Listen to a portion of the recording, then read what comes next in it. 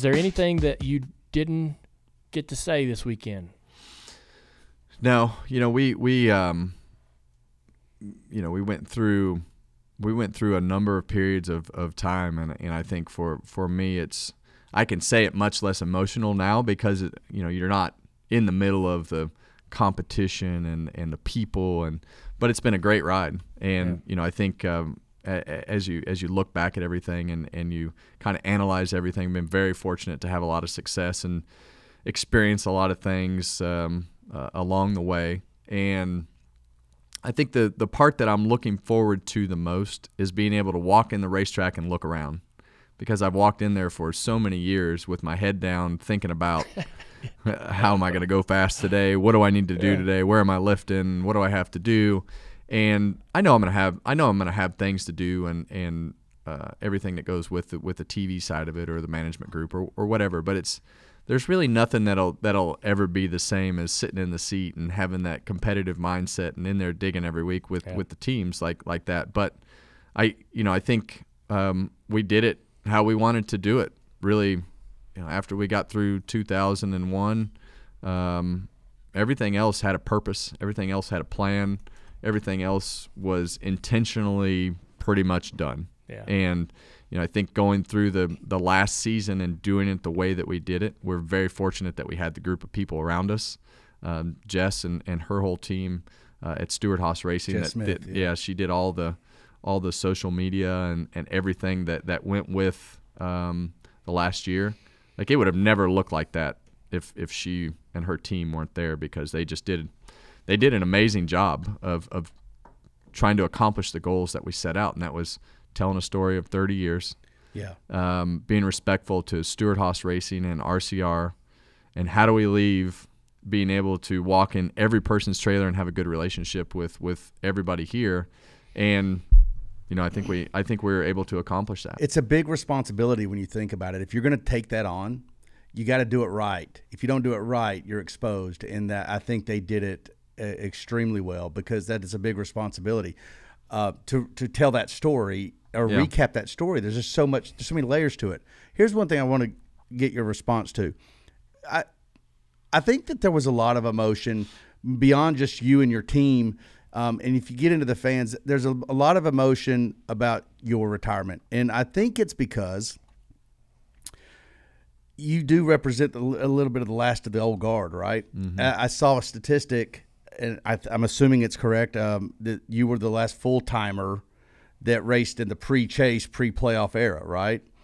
And so now all the full-timers, they don't even know what it was like before 2004. And it's like, dang. And by the way, it's inevitable, right? We can all agree. It's inevitable. But it also, sometimes reality just kind of stings a little bit. Yeah. And it's like, man,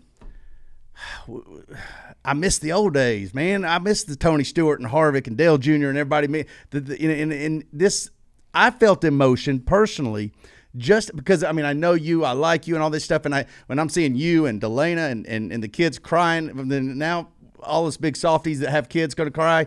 But the fact is that I think a lot of fans, even if they're not Harvick fans, can appreciate the fact that we're missing something now with you gone. Have you been able to confirm that or pick up on that in the way fans have interacted with you in the last several weeks?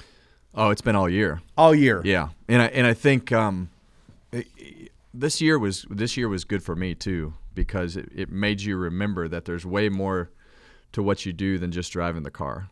Like, you mean a lot to people in ways that is different to pretty much everybody. It's the stories that come with the person who had fighting cancer, or the person who was struggling getting through COVID, or it's the person who sat and watched with their grandpa when you won your first race, or whatever that story is. They all had a story. And yesterday I flew home commercial, I think with half the crowd in the airport, and I heard a lot of stories, and those people that got the nerve to come up and say something were all from somewhere different. Yeah.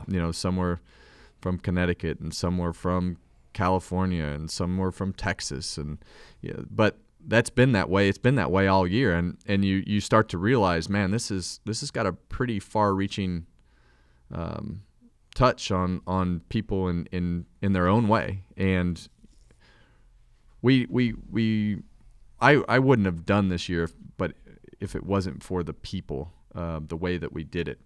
Marcus Smith was a big part of doing it the way that we did this, and even Tony and his group were like, hey, here's the things we didn't do, and one of them was all the things that we did, right? It was we didn't get to work with JGR.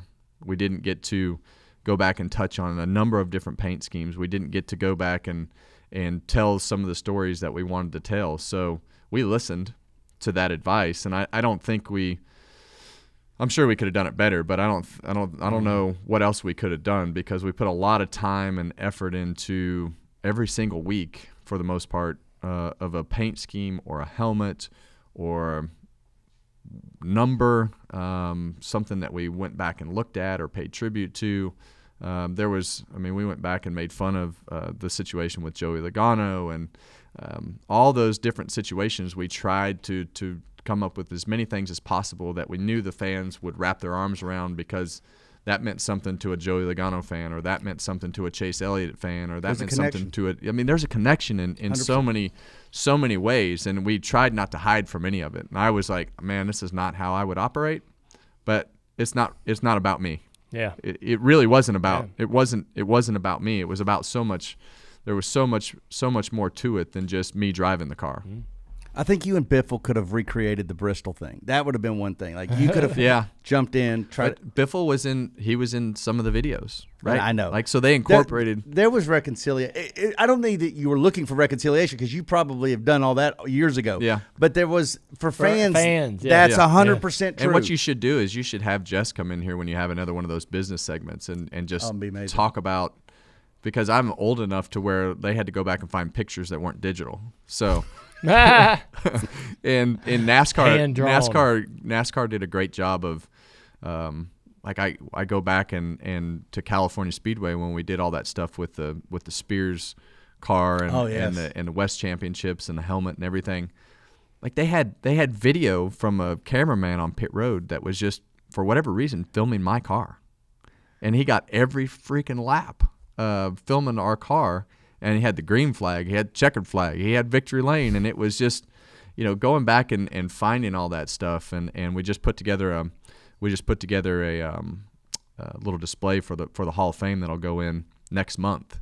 So it's got all my championship cars. Well, Winston and his whole gang came over to the shop. Well, my mom saved everything, so I've got championship jacket from first go-kart win. I've got replicas of the first go-kart. I've got all the championship car from the Cup Series is still completely intact. Rick had him save all the engine parts. It's got all the original parts, pieces, engines, confetti. We restored. Richard gave me the Xfinity Championship car. I've got the IROC. So you've got all this stuff, and we finally were at a point where we could put it all together and share it. But that piece at the Hall of Fame it'll be pretty cool to see all that stuff in one spot. You're dang right. I saw somebody wrote down a list of drivers that have retired in the last handful of years, and I'm like, that's the whole field from like 2002. Yeah, no, like all of the drivers. Man, I appreciate you giving us some time today. This has been I've enjoyed fun. it. Yeah, it's therapeutical every time I come here. It is nice. Yeah. It is nice.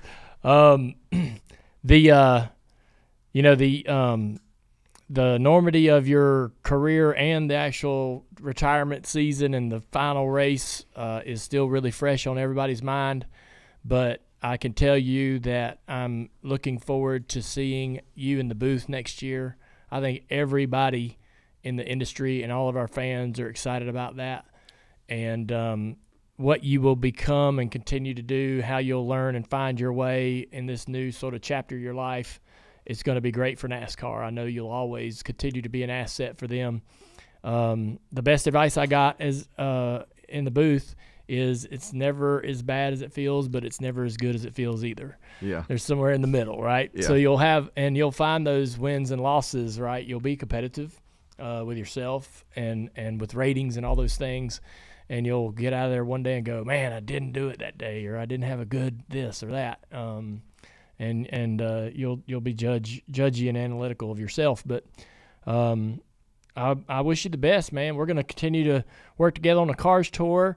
We'll, be seeing each other at industry functions, and it's going to be great because a lot of these guys, man, they retire and you just don't see them anymore. They just quit going. Yeah. So I'm glad that we're still going to be able to see you quite a bit. Well, I appreciate it, and it's it's going to be fun. Mm-hmm. And that's the part I'm looking forward to because our sport is, it's great. It's everything about it is for when you're not on the competition side is pretty fun. And I'm looking forward to enjoying all that and, working with Fox and golly, I don't know how I'm going to control Boyer though. I don't know how you're going to control Boyer. Nobody knows that. That's going to be a challenge. You're probably the only person that I can think of that could actually keep him in between the lanes. Yeah.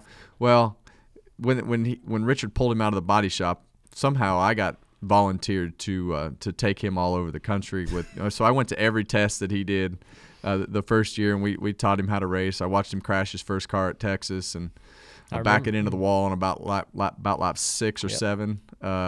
So he's been there, done that too, and I think it'll be very entertaining. Yeah, I think would be the best way to put it. So I think you're awesome at that job. I've watched you do the work you've done for Fox already in some of the events, and you're natural and seasoned and ready to rock and hit the ground running kind of thing. So, I agree. I'm ready. Yeah. I'm ready.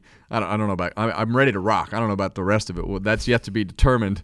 But the great thing about what I'm getting ready to do with Fox is they've let us do this for, gosh, it seems like 10 years up in the booth with the Xfinity races and everything. It's almost like we had free training to get to the point of having a second job. So I'm sure it'll be more work than just showing up, though.